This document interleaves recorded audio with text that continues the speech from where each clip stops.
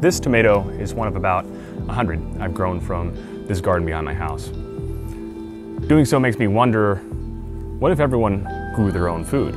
Is that even possible? What kind of environmental impact would it have if everyone supplied at least part of their own food? On this episode of Scientific Drinking, we're asking that exact question. I'm wondering how much of a carbon footprint could be reduced by growing some of your own food? How much money can you save? Cheers.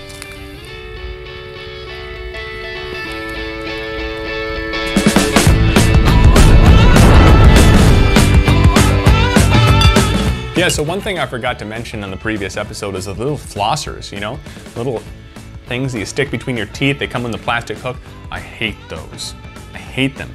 Not because of the flossing. Those things are so damn wasteful. Like, you're gonna floss, right? And you can get the wax-covered floss strings in mint flavor if you want, in little cardboard boxes. The actual waste generated from a roll of floss in a cardboard box is pretty low.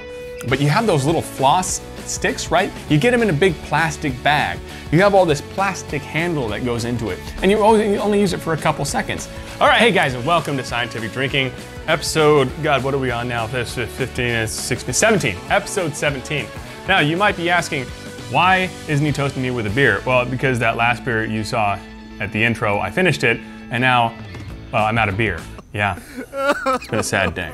So, as I mentioned, today's topic is food waste. For those of you uninitiated in today's apocalyptic predictions, food waste is kind of a big deal. $161 to $212 billion of food waste every year. And if you're less interested by the economic impact and more interested in practical matters, that's 30 to 40% of food wasted every year. Cheers. Man, that's a terrible thing to toast to, isn't it? So there was this article that popped up a while back, and it was repeated over and over again. You know how these things get out of hand these days. That said that the average meal travels 1,500 miles, which is utterly ridiculous. Really, the economics of that would be unfathomable. But there is a little bit of truth to that. So if you live in Chicago, then certain foods can travel up to 1,500 miles to get to your plate, especially if they're coming from, say, New Zealand. But in reality, a lot of the food we get travels a lot shorter average distance. Another study in 1997 estimated that food travels about 1,129 miles. Let's lowball the estimate and say that your food travels on average about 1,000 miles to get to your plate. That by itself may be a little bit of an overestimation, and that doesn't mean that every single meal you eat travels 1,000 miles to get there. Of course, you don't just put one meal on a truck and deliver it, you deliver it in bulk.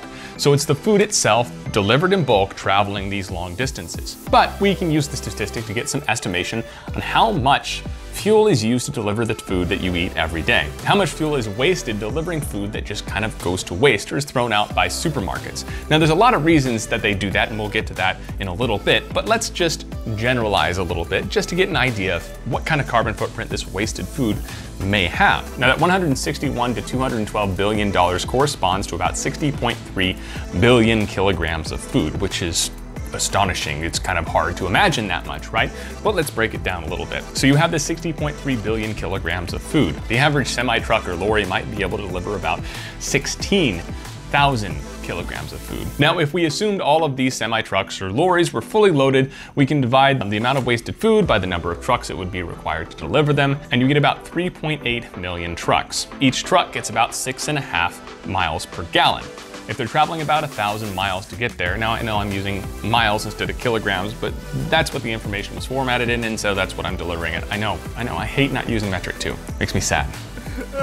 So 3.8 million trucks divided by 6.5 miles per gallon times 1,000 miles gives you about 585 million gallons a year. Now, each of those gallons of fuel produces about 13.3 kilograms of CO2. I know I'm swapping units back and forth all over the place, but really, bear with me here. That's 5.9 million kilograms, billion. That's 5.9 billion kilograms of CO2 every year produced by food that we just don't eat. Assuming that all the food is going on semis and all of it is taking the lowest average amount of transportation, and assuming all the food is being moved on 6.5 miles per gallon lorries across the United States. Now, it's not that simple because about 20% of food is just never loaded onto trucks because it was too small, too big, too wonky looking, just they don't think it would look nice on the shelf, so it's left to rot. Multiply that by 80%, and actually take off another 4% because 4% of food is just never harvested. It's grown in fields, but just never collected. So that doesn't really get loaded onto the truck. So multiply our 5.9 billion kilograms of CO2 by a coefficient of 0.76 or 76%, and you're still left with about 4.5 billion kilograms of CO2. Two sides to every coin now. That sounds like a lot, and it is. It's a lot of CO2. Now the atmosphere in its totality is about 5 pentillion kilograms of CO2, a truly incomprehensible number. Now about 0.04% of the atmosphere is CO2, and so you're still left with 2 quadrillion kilograms of CO2 in the atmosphere. So adding 1/1,000,000th of that every year, which is about the impact of these lorries, doesn't seem like a lot. Now, it's not the lorries themselves that are the big climate impactor here. Of course, adding this up over time and doing it every year is gonna make a difference. But the real impact from wasted food comes from beef. Now, assuming that 30% of wasted food is indeed beef, which might not be fair, but let's just assume that for now and use lowball numbers that maybe will work out. So let's assume that 30% of beef that is made is wasted. Wasted, just like the driving skills of anyone who drives a CRV. Now, the average American eats about 100 pounds of beef a year, so that's about 50 kilograms. Multiply that by the number of Americans, 300 million, lowball estimate, and you're getting about 119 billion. Billions and billions and billions and billions and billions and billions kilograms of CO2 every year just wasted from beef alone. Now, beef isn't the only generator of carbon. I mean, all meats generate carbon and waste in the atmosphere. So it's kind of strange to think that despite all the miles this food travels, the biggest form of waste in the form of carbon or pollution, it actually comes from the beef. Now in all this, I'm using about 30%, which is the lowball estimate for food waste. It's anywhere between 30 and 40%, depending on who you ask and how you measure it. So this leads us to the next question. Why aren't supermarkets doing anything about it, right? If you have all this waste, why are you ordering so much? It seems like you're wasting money just like you're wasting food itself. But there are many reasons why supermarkets don't control this kind of waste. God damn, I love sake. So let's get into some of those reasons right now. Reason number one is that if a supermarket isn't generating waste, it might be a sign that they're running out of supplies and not tending to their customers' needs well enough. Basically, if you go into a supermarket and you don't have the item that you want, you're gonna be a little bit upset and more inclined to shop at another supermarket. And that's something that supermarkets want to avoid. So they overstock the shelves so that they have plenty and make sure they're tending to customers' needs. It's better as a business model to throw away food instead of customers. The second reason is kind of piggybacking on that one, overstock displays. Customers like to see large stacks of pristine foods. At least that's what supermarkets think. So these supermarkets want to keep their shelves as stocked as possible to draw customers' attention and sell more food. Number three is cosmetic perfection. Now, I hinted to this earlier when we were doing the math about the carbon footprint. 20% of food is just thrown out because it's not shaped right. It's too big, it's too small. I mean, who's gonna buy the small pieces of fruit, right? Or the big ones that don't stack correctly and just throw off the displays. If the fruit, vegetables, and whatever food you have doesn't fit within this nice mold of what you'd expect it to look like, customers, just by their very nature, are gonna be less inclined to buy it, especially if it has little defects on it. So supermarkets choose to stock food that looks perfect rather than taking on the ones that don't, for the same reason that we talked about before. It's just customers might not buy them. And that's a shame. In fact, there's a company that's kind of taking this on by force, and if you're into this kind of thing, you might have even seen their ads on social media recently. They're called Misfits Markets, and I've started participating in that as well, and we'll talk about that in the very end of the episode. The next one is sell-by dates, and this is a little bit tricky. The FDA mandates that you have some kind of sell-by date on a lot of your food, just for the interest of food safety, but it's not quite that simple. It's not that the food is going bad, it's that it is past its prime. Now, something that's past its prime doesn't necessarily mean it needs to be thrown away. A lot of the food that is past its sell-by date is still good for a long time. But leaving that on the shelf would cause customers to be disinclined to purchase that because it's like, oh, look, it's past the sell-by date, it's not gonna be good. Or they think it's gonna be in their fridge for a while, maybe it'll go bad, which might be legitimate arguments to a certain point. But supermarkets are kind of taking it to an extreme and labeling these somewhat arbitrary sell-by dates to the point where it's becoming a real problem. Now, the final point is unpopular items. If something stops selling really well, the supermarkets might just throw them away. Make room for newer stock that will sell better. They can make more money by selling that new stock and in fact make up for the cost of throwing away the food that is less popular. So now to the final part of the episode, we ask ourselves, well, what can we really do about it? Most of us don't own a supermarket, and even if we did, these are some pretty compelling reasons as to why the food waste problem is a reality. Well, there are several things we can do. First of all, you can buy local. There's a lot of farmers markets available pretty much anywhere in the United States, and indeed internationally, that might be a better option simply because it doesn't travel as much. But as we know, the biggest impact on climate change isn't really the travel time for the food, but the beef itself. So eating less meat is actually better for the climate than buying local by itself, by actually 2 orders of magnitude. It's huge. Now the second one, take it a step even further, is gardening. Now I mentioned that in the intro, I have a little bit of a garden, and I've done some math to find out how much work goes into maintaining the garden, what's the hourly rate. If I was to get paid back by the amount of money I save, how much would I be making by farming in the garden? And I've compared it to someone who does much larger scale. We're talking about 3,000 square foot. Now this is just one example, but it seemed to fit my math pretty well. So if you're someone who knows a lot about farming or about home gardening, leave a comment below, give me some estimates. But it's kind of funny how this math worked out, and I'll tell you why. The family in question, linked below, is a group that gardens on about 3,000 square foot. It's a long stretch of land, and they spend about 8.5 hours a week doing so. Now adjusting for their kids helping them, they estimate that optimally they would spend about 7 hours per week gardening. And they save approximately $2,400 a year by the food that they grow.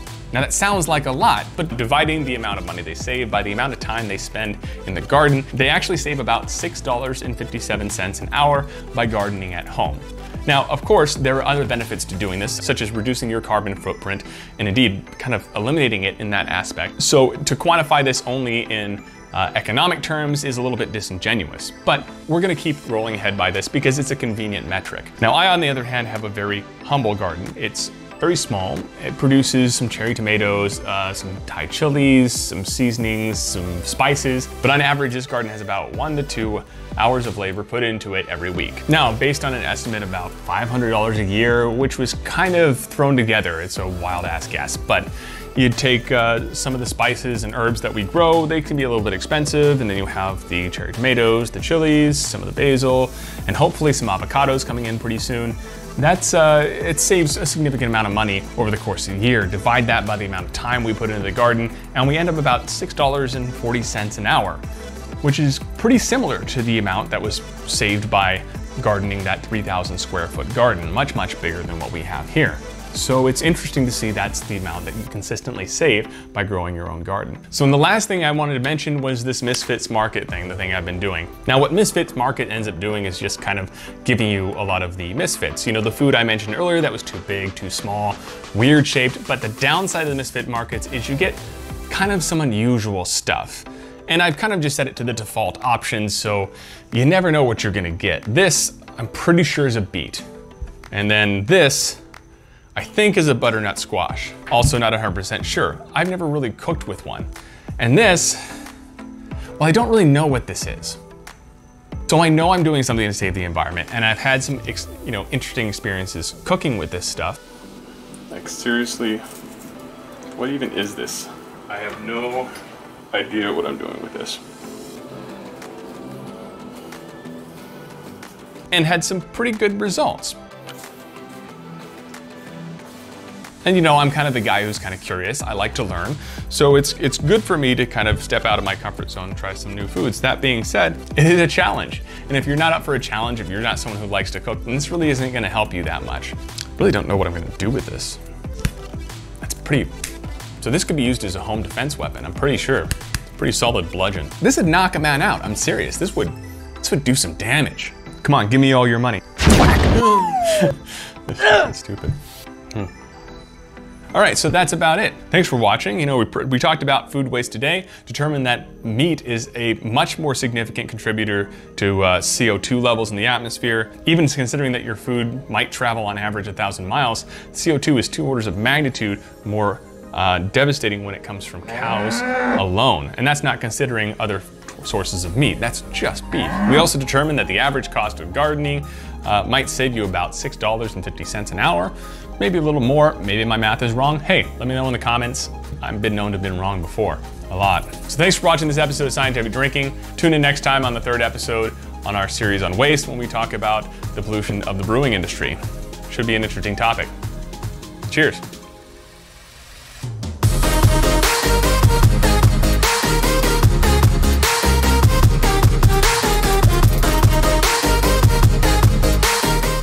じゃあ皆さんこんばんは。サイエンティフィックドリンキングへようこそ。あなたは自分自身に尋ねているかもしれません。なぜ彼が日本語を話しているの？だからお酒飲めますよ。美味しいね。